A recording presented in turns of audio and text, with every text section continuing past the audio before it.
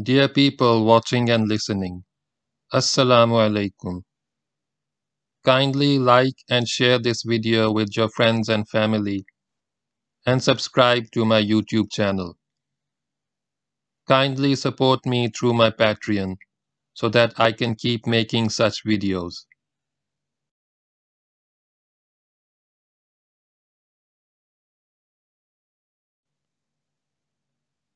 Start of Part 1.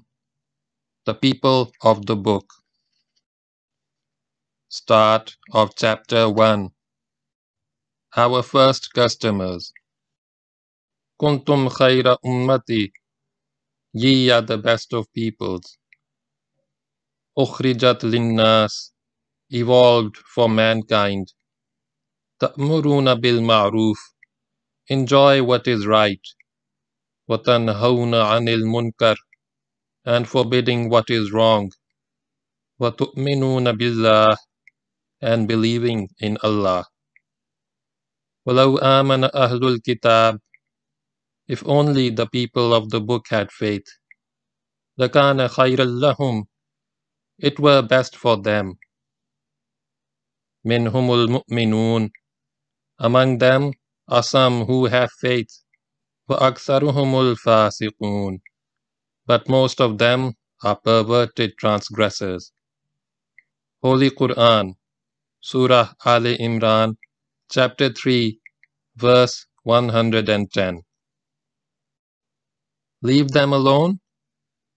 The above ayah is one of the most versatile verses of the Holy Quran. I have heard dozens of lectures from our learned brethren reciting the first half of the ayah, stopping at the word Allah, followed by different dissertations.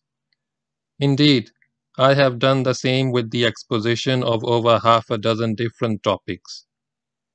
During the question and answer session at the end of my lectures in Newcastle, I was asked as to my reasons for not leaving the Jews and the Christians alone in my discourses and writings.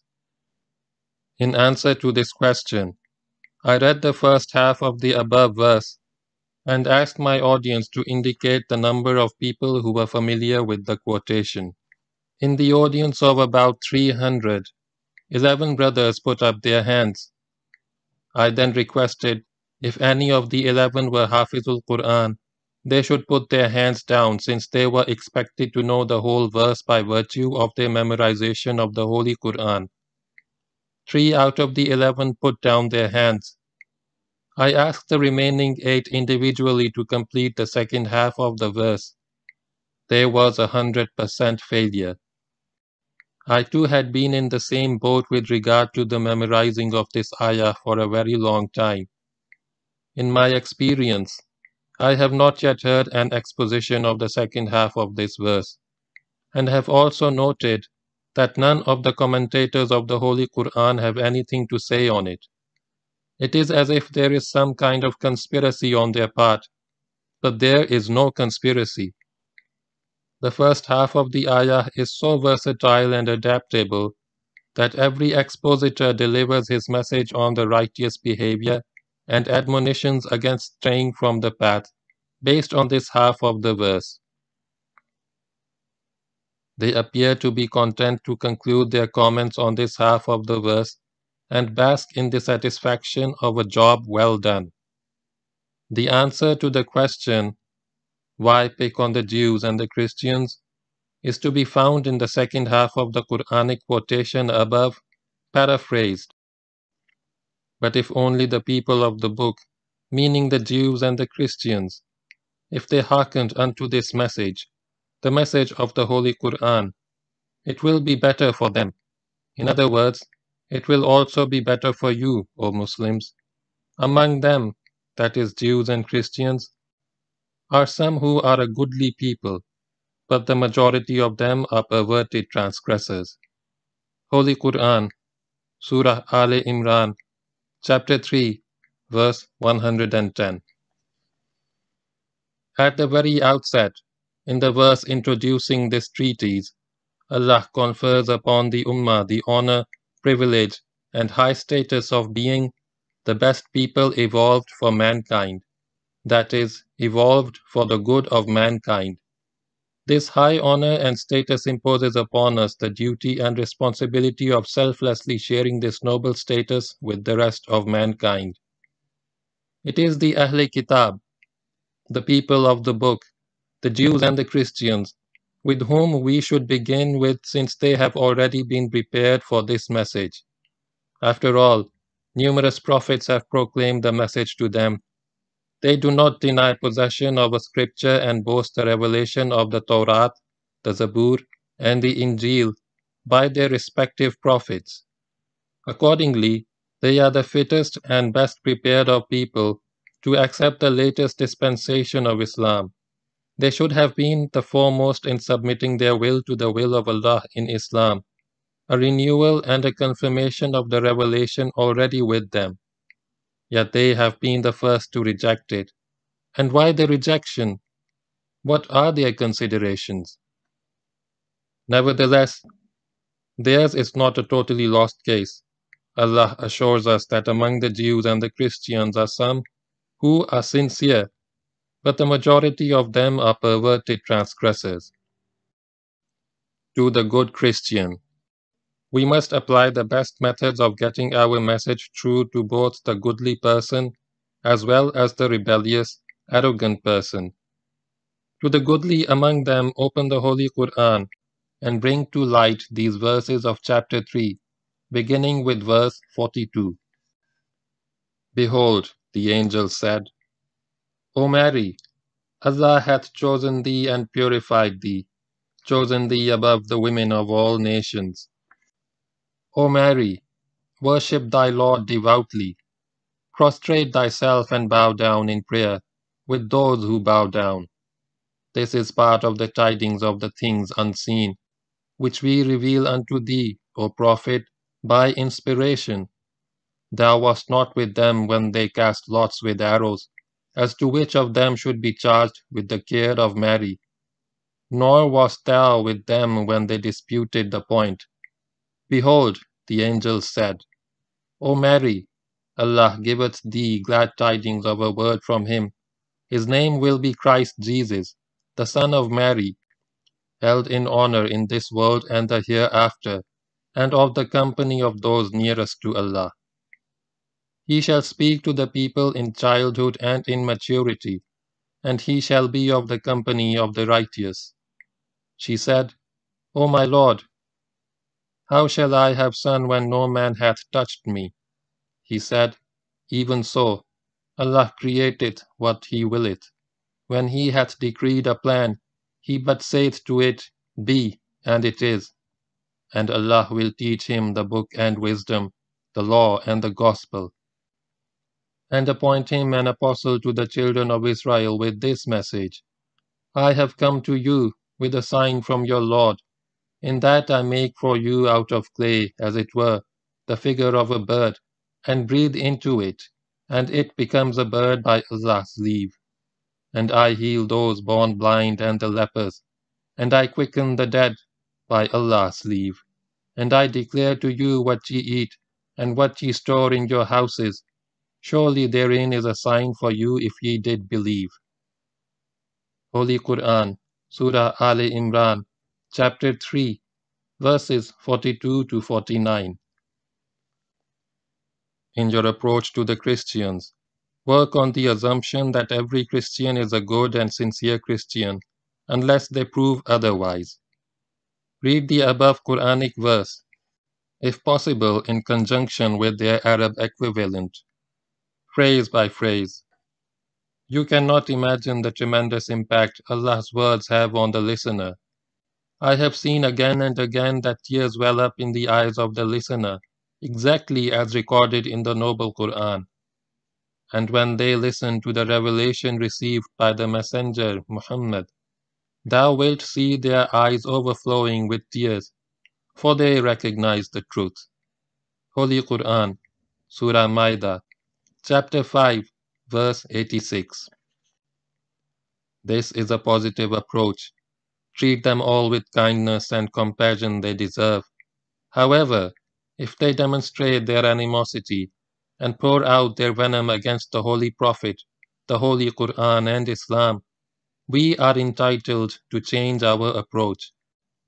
We have already been warned against such eventualities in the last phrase of the ayah quoted at the beginning of this chapter. But most of them are perverted transgressors. End of chapter 1. Start of chapter 2.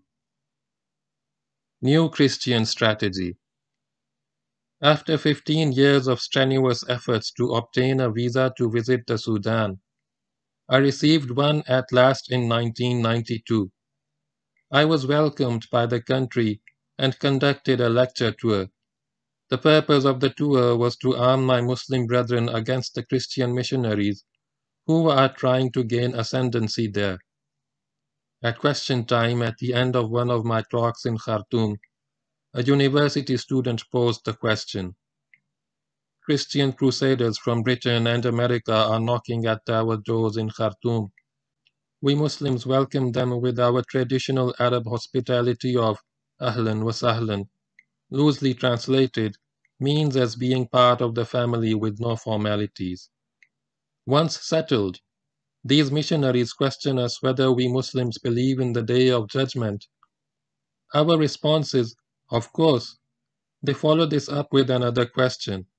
After judgment is established, you will inherit heaven if you deserve it, or hell if you have earned it. Do you believe in it? Again, our answer is yes. In a well-planned strategy, this is followed by a third question. This heaven of yours, where will it be located? On earth or in the skies? What does your Quran say? We would like to know from you, sir, as to what the answer is. The dig is in the question. What does your Quran say? If you answer, on earth, he will ask, show me, that is in the Quran. If you had answered, in the skies, he is ready with the same retort, show me. The enemy is well trained and well armed. He has studied his clients closely. He has discovered that 90% of the Muslims, though they have their preferences either for the earth or the heavens, they will not be able to point to any specific verses in the Holy Quran to support them. This is exactly what he wants you to admit. Once you have admitted your inability to prove your point from the Holy Quran, then he will spring the trap and say, let me show you what my Bible says. He had given you the first opportunity to expound to him your Quran, and since you had failed, you are now morally obliged to listen to his exposition. Common courtesy demands that you give him a hearing, and we Muslims are courteous people. After pummeling you into helpless submission, he leaves behind a beautiful brochure in glorious technicolor entitled How to Find the Road to Paradise, in a language of your choice, like the one reproduced here. The question remains, what is the Quranic answer to the Christian riddle? Will the Muslim heaven be on earth or in the skies? I had to admit to my audience in Khartoum that if the question was put to me, I would have to confess to my Christian adversary that I don't know. I would have to confess that I am ashamed of myself. Until very recently, I did not have the Quranic answer. Having so conceded, we must now turn the tables on the enemy. I would suggest to him that though I do not know my Quran as well as I ought to, I take it that you know your Bible. He would be too arrogant to say, no, he is holding under his arm. He is well equipped. I would request him or her, can I have a look at your Bible? The missionary would be overwhelmed at this request. You are helping them to fulfill their mission. I opened the very first book of the Bible called Genesis. The Roman Catholic Bible has 73 books in it, and the Protestant world has 66 in their encyclopedia called the Bible. I hand back the Bible to the Christian, having opened it to Genesis chapter 19, pointing to verse 30, and suggesting that he reads it out aloud to me. He is too clever to do that. He is trained not to follow your instructions, but read only the selected ones to push down your throat. He scans the verses. He smells the rat. He or she will want to change the subject. You ask, "What's wrong? Is that not the book of God?" He says, "Yes." Then read it. If he reads, what does he read? I gave my audience the gist of these verses, and of Genesis, chapter 35, verse 22, and still in the first book of the Bible, Genesis, chapter 38, verses 15 to 18, with the question to the Bible thumpers, the hot gospelers, what is the moral? What is the moral of these verses, stories?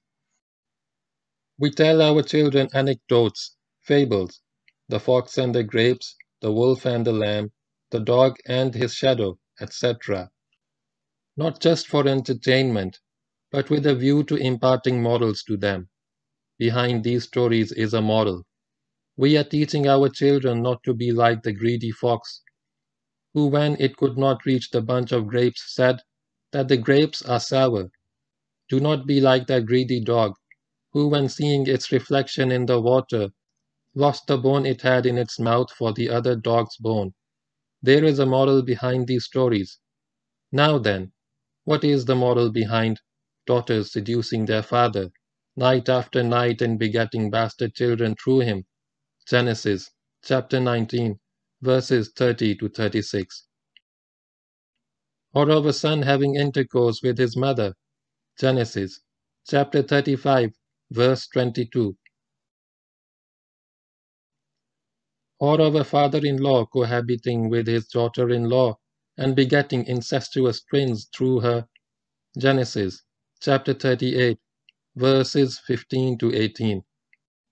If there are no moral lessons to be learned from these pornographic narrations in the so-called Book of God, then they are immoral.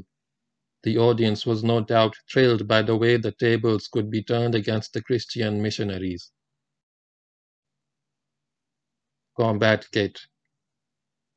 The link to the Combat Kit can be found in the description below. On my return home to South Africa, I wrote an article on how to counter the missionaries who come to harass the Muslims in their own homes. The IPCI published 100,000 copies of this manual, Combat Kit, for free distribution worldwide. This manual is a book of instructions and is not intended for your entertainment. As soon as you get it in your hands, browse through the index on page 1 and follow the instructions as contained on page 2. To start the exercise, you need the Bible. If you do not have one, then buy one in the language of your choice, preferably the King James Version, KJV. I make my students open the inside front cover of the Bible in their hand and make them glue their copy of the Combat Kit for permanency into the Bible.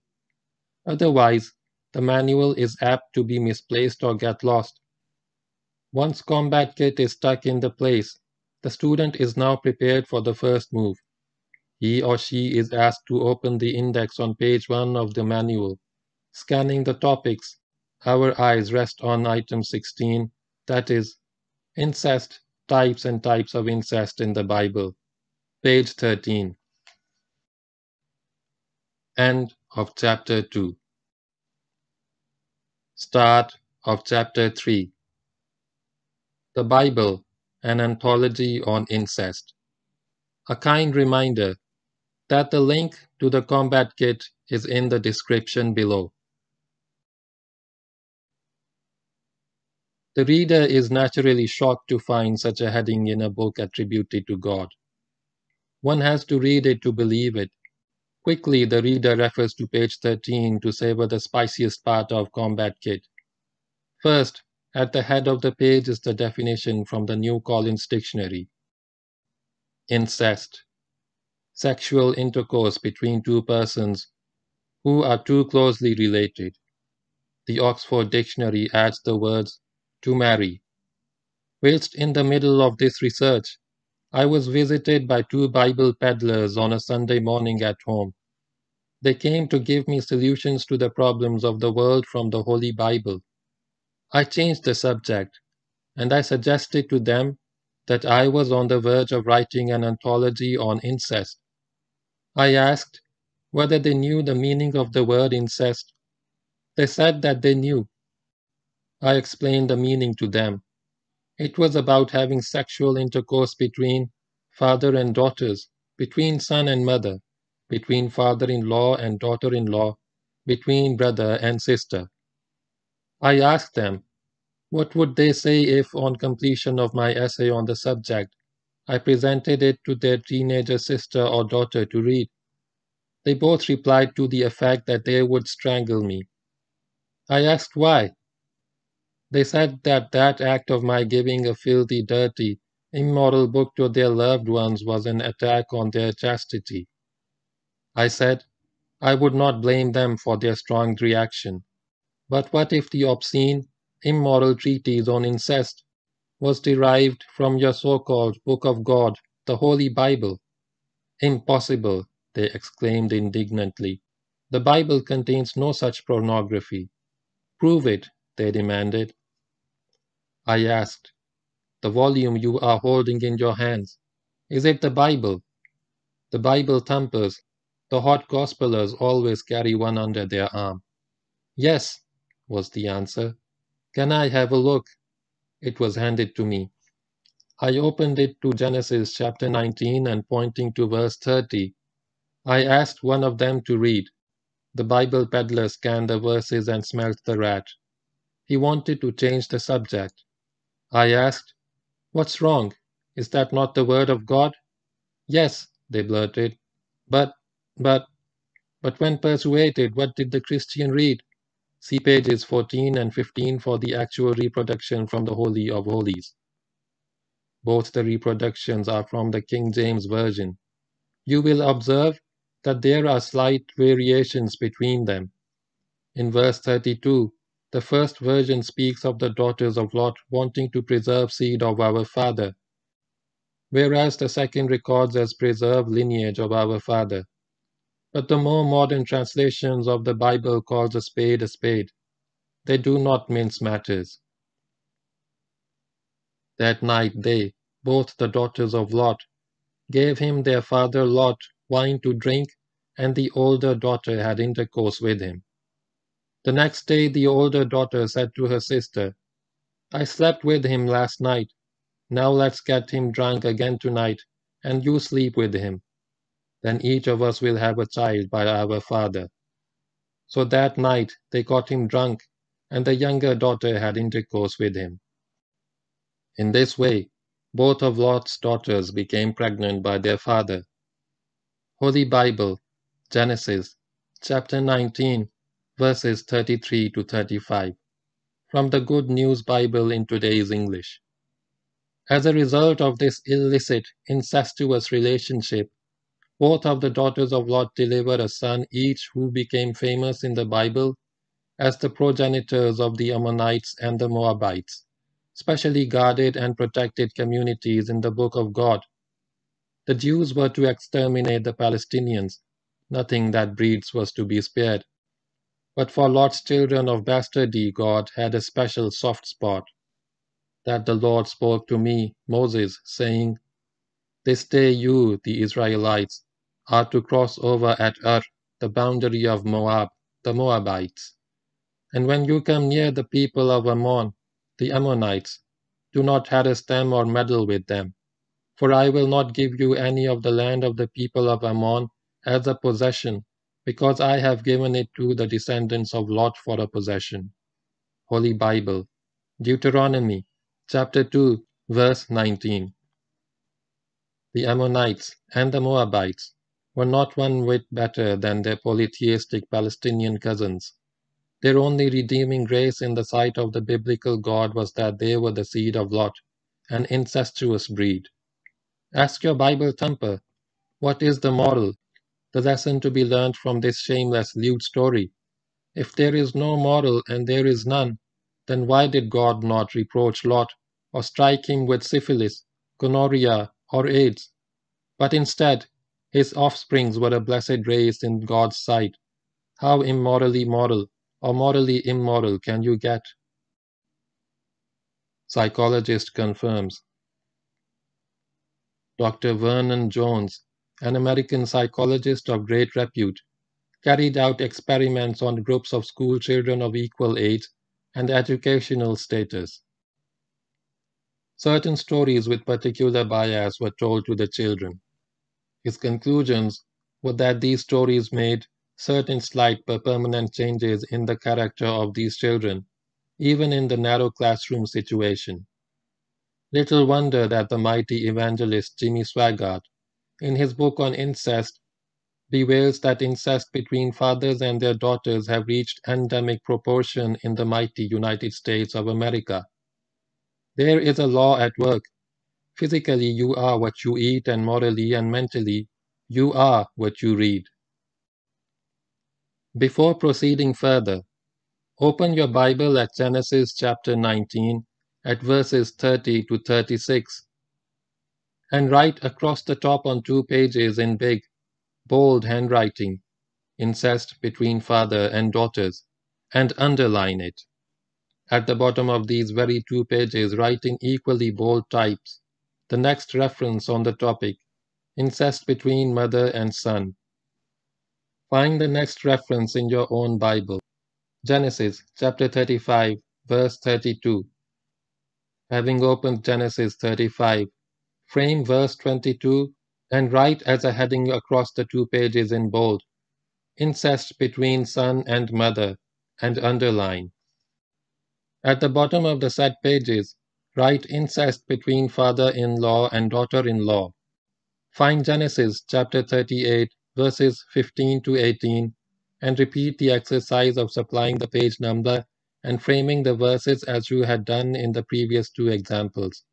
And get back to your combat kit, pages 13 and 14, and complete the exercise of marking your Bible to confront every Christian crusader who knocks on your door. The better your preparation, the swifter will be the flight of the Bible peddler. Glance once more at the previous 2 pages, 18 and 19, and their heading, Incest between son and his mother. Read verse 22 there. Both the reproductions are from the most renowned King James Version. The larger types are from the KJV in its 5th major revision. After revising the book 5 times over, the Christians still call it the King James Version. Compare the 2 reproductions of this one verse 22. They begin, and it came to pass, and so it happened. The Christians have not yet freed themselves from the once upon a time syndrome. Modern translations more explicit. Both the quotations speak of Reuben went and lay with Bilhah. The Roman Catholic's Douay version differs in its choice of words. It says, Reuben went and slept with Bala. They meant Bilhah. Now these variant readings do not tell us how old Reuben was. No one would raise eyebrows if a 5-year-old or 10-year-old kid sleeps with his mother or his stepmother to keep himself warm. The New Century Version, in its International Children's Bible, published by Word Bibles of Word UK Limited, Milton Keynes, England, does not want Christian children to fumble over the meaning of lay or slept. They even got their Bible thumpers out of their misery of explaining away simple words lending themselves to dubious interpretations. Their rendering is, Reuben had sexual relations with Israel's slave woman Bilhah. Could they have spelt it out in any simpler form for the born-agains, who will never grow up? Of the 12 sons of Jacob, Reuben was the firstborn, the eldest son, who in the prime of his life raped his mother. Call her slave woman or concubine, she was his father's wife, and your father's wife is one's mother by any definition. Wife and concubine are synonymous terms in the Bible. Check it out in your own Bible at home. A. Abraham again took a wife, and her name was Keturah. Holy Bible, Genesis chapter 25, verse 1. Genesis is reputed to be the first book of Moses alayhi salam, God Almighty Himself is supposed to have dictated the 5 books of the Jewish Torah, now accepted by all Christians as God's Word. In the first of these 5 books, God Almighty spells it out for Moses that the third wife of his friend Abraham salam was Keturah, the previous 2 being Sarah and Hagar. If the Lord God of Moses himself acknowledges Keturah as Abraham's wife, then who can have the audacity to contradict him and denigrate Keturah? But some unknown anonymous writer of the first book of Chronicles, chapter 1, verse 32, had the nerve to change God's word dictated to Moses from wife to concubine. Unless they mean the same thing. Otherwise, the Bible thumper will have to acknowledge that there is yet another contradiction in his Bible. Look in the index of your combat kit for contradictions in the Bible, and add this item also to your list. Reverting to the subject marked at the bottom on pages 18 and 19, that is incest between father-in-law and daughter-in-law. After having completed the exercise as instructed on page 17, that of framing verses 15 to 18 of Genesis chapter 38. This chapter 38 is very effective also in proving that Bible is not the word of God. End of chapter 3. A kind reminder that the link to the combat kit is in the description below. Start of chapter 4. Test of inspiration. Christian missionaries are very fond of repeating the following verse from the writings of St. Paul. St. Paul happens to be the most prolific of all authors of the Christian Bible. He has authored more than 50% of the books and epistles of the New Testament, to be exact 14 out of the 27. In his self-professed inspiration he says, "All scripture is given by inspiration of God, and is profitable for doctrine, for reproof, for correction, for instruction in righteousness, that the man of God may be complete, thoroughly equipped for every good work." Holy Bible, 2 Timothy, chapter 3, verses 16 and 17. This is Paul's second personal letter to his protege Timothy. Do you remember Paul advising Timothy in his first epistle, "Drink no longer water, but choose a little wine for thy stomach's sake, and thine often infirmities." 1 Timothy chapter 5, verse 23. Now Paul is giving Timothy a more sanguine, spirited advice, adaptable for a wider audience. But who is this Timothy? He is a recruit to help Paul in his self-appointed mission. He is the son of a Greek father and a Jewish mother, which makes him a Jew according to Jewish law, but he was an uncircumcised Jew. To make him kosher, Paul had to have Timothy circumcised. Acts chapter 16, verse 3. In the verses under consideration, Paul advises Timothy on the subject of Scripture. The Scripture Paul is referring to is not the ones which later on became known as the Gospel according to St. Matthew, or the Gospel according to St. Mark, or the Gospel according to St. Luke, or the Gospel according to St. John. All these writings had not yet seen the light of the day. They were to follow many decades and centuries later. Paul had no inkling about them. He was referring Timothy to the Holy Scriptures with which he had been familiar from his childhood. The books of the Jews as contained in the Old Testament confirm this from verse 15 of 2 Timothy chapter 3. Since verse 16 under discussion is widely used by the Christian missionaries to prove the validity of the Holy Bible, we will use it for a test case. The verse implies that if any scripture originates from God, it will prove profitable for 1. Doctrine, teaching; 2. Reproof, for convicting, rebuking, for showing people what is wrong in their lives; 3. Correction, useful for correcting faults; 4. Instruction unto righteousness, for training and teaching us how to live correctly. I find the above 4 headings to categorize God's words to be very reasonable.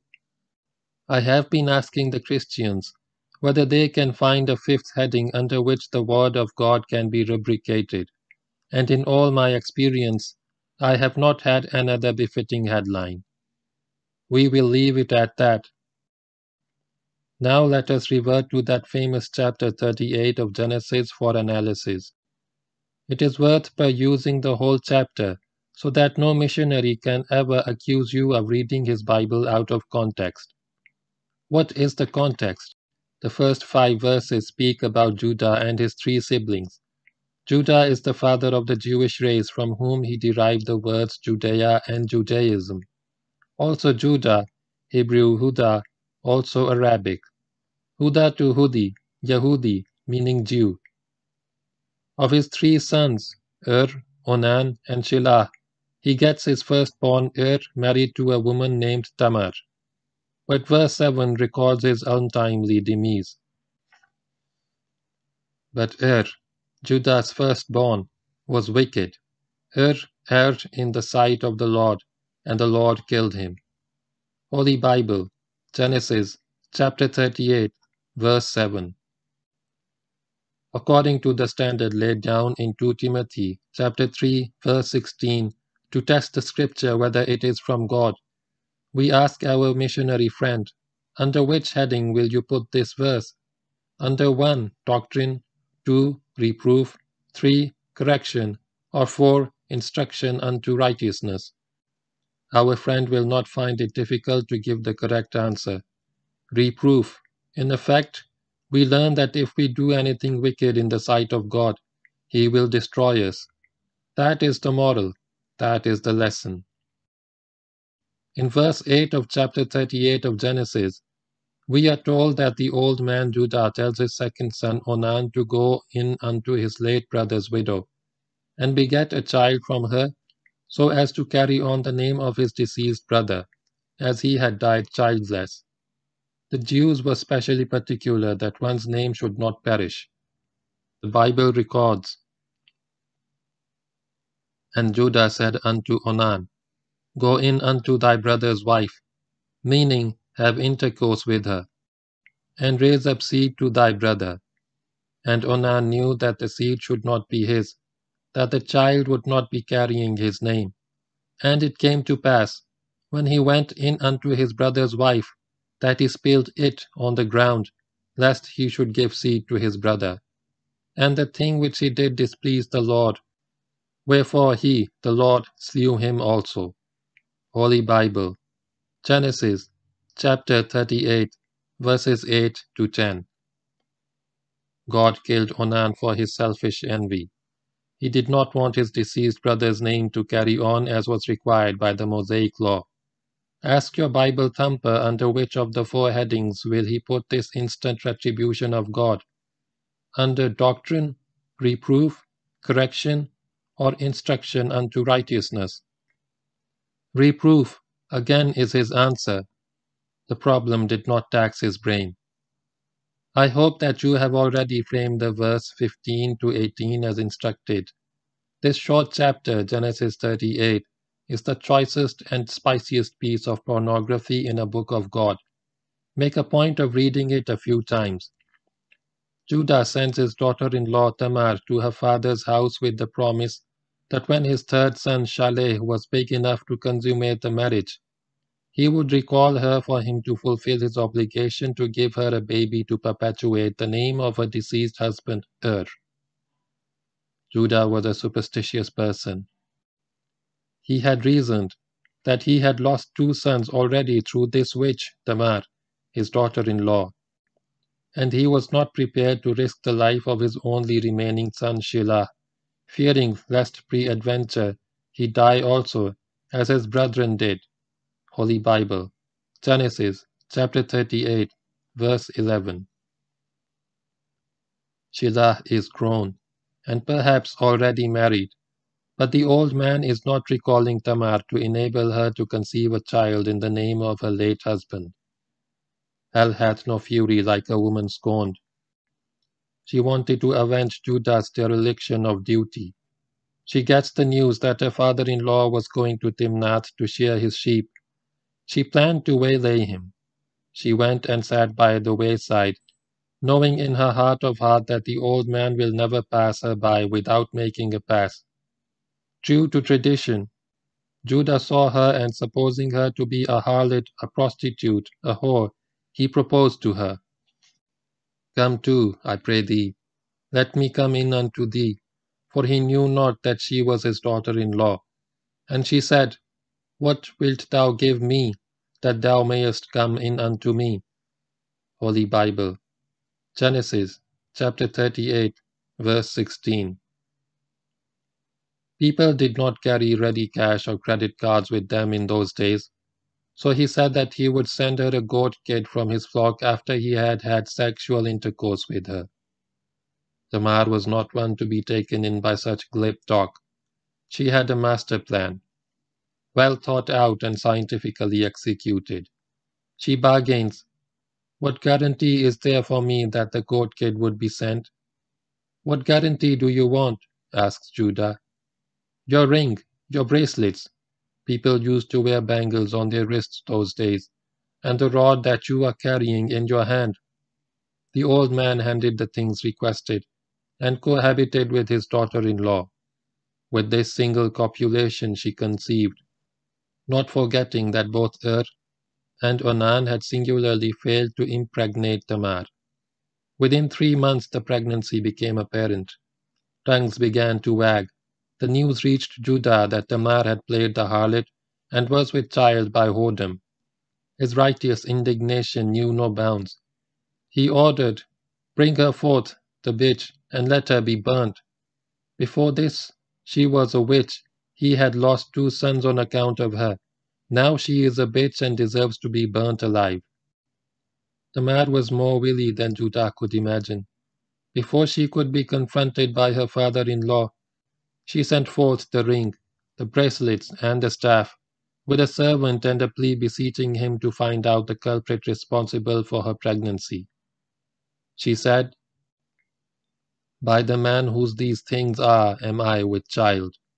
Judah acknowledged his belongings and said, She hath been more righteous than I, because that I gave her not to Shelah, my surviving son, and he knew her again no more. Holy Bible, Genesis chapter 38, verse 26. 9 months after the sexual encounter on the Timnath road between Judah the father-in-law and Tamar his daughter-in-law, the midwife was on the alert by Tamar's bedside. From the size of her abdomen, she had surmised that twins were in her womb, and according to the laws of Moses, she had to be particularly careful to label the firstborn. If the woman delivered identical twins and if care was not taken to mark the first one to see the light of day, then grave injustice was feared, because the firstborn was to receive the lion's share of his father's patrimony.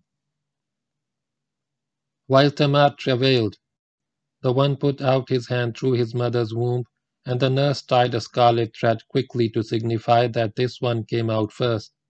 But this was too sensitive for the tiny tot, so he quickly withdrew his hand into the warmth of his mother, and behold, his brother came out, and the midwife exclaimed, How hast thou broken forth? This breach be upon thee. Therefore his name was called Perez. And afterward came out his brother, that had the scarlet thread upon his hand, and his name was called Zerah. Holy Bible, Genesis chapter 38, verses 29 and 30. Perez stands for one who has jumped the queue, one who has done others out of their turn, and Zerah means red in Hebrew because he had the scarlet thread on his hand. The recurring question is, what is the moral of this biblical sexology in this famous chapter 38 of the first book of the Bible? God killed the lesson we learned was reproof. God killed Onan, the lesson again was reproof. Now Judah commits incest with Tamar, and begets bastard twins who are honored to become the great-grandfathers of the only begotten Son of God. What is the moral? No moral, so it is immoral. Under what heading will you now put this filthy lewd story of a daughter-in-law entrapping her not too innocent father-in-law? Is it, number 1, your doctrine, 2, your reproof, 3, your correction, or 4, your instruction unto righteousness? Holy Bible, 2 Timothy, chapter 3, verses 16 and 17. If we cannot tabulate this filth under any of the 4 headings to serve some purpose in a book of God, then we would be forced to invent a 5th heading. The 5th heading stares us in the face. It is pornography. Judah, the father of the Jewish race from whom we derive the word Jew, Judaism, Judea, etc., and his daughter-in-law Tamar, and their illicit offsprings, Perez and Zerah, are immortalized in the so-called Book of God for their bastardy. The book of the genealogy of Jesus Christ, the son of David, the son of Abraham, and Abraham begot Isaac, and Isaac begot Jacob, and Jacob begot Judah and his brethren, and Judah begot Perez and Zerah of Tamar. Holy Bible, Matthew chapter 1, verses 1 to 3. In every Bible that provides a cross-reference, where the words, and Judah begot Perez and Zerah of Tamar occur, the marginal note points to Genesis chapter 38, and that lewd chapter with its raunchy details. Onan also has made his mark in the Hall of Fame, Hall of Infamy. Every reputable dictionary enshrines his envious sexual perversion under the heading Onanism, the sin of Onan, coitus interruptus, derived from Onan, son of Judah. Genesis chapter 38, verse 9. Son of God or son of Holy Ghost? The Christians, in their overweening zeal to produce a genealogy for their Lord and Master Jesus, have invented 2 genealogies, one by St. Matthew and the other by St. Luke. Between these 2 lists of the ancestors of Jesus, they gave him 66 fathers and grandfathers. Of these lists, no 2 names are identical, except Joseph the carpenter, who can in no way be called the father of Jesus Christ, because Matthew tells us, before they, Joseph the carpenter and Mary, came together as husband and wife, she was found with child by the Holy Ghost. The angel of the Lord appeared unto him in a dream, saying, Joseph, thou son of David, fear not to take unto thee Mary thy wife, for that which is conceived in her is by the Holy Ghost. Holy Bible, Matthew chapter 1, verses 18 to 20. Matthew, within 3 verses, confirms twice that it was the Holy Ghost who impregnated Mary. By definition, we know that in every language of the world, the one who is responsible for impregnating a woman is the actual father and not the putative supposed father. Hence, according to the unequivocal statement of Matthew, the Holy Ghost is the actual father of Jesus and not God Almighty. The Christian world should review their theology by calling their God Jesus, the Son of the Holy Ghost, and not the Son of God. End of chapter 4. A kind reminder that the link to the combat kit is in the description below.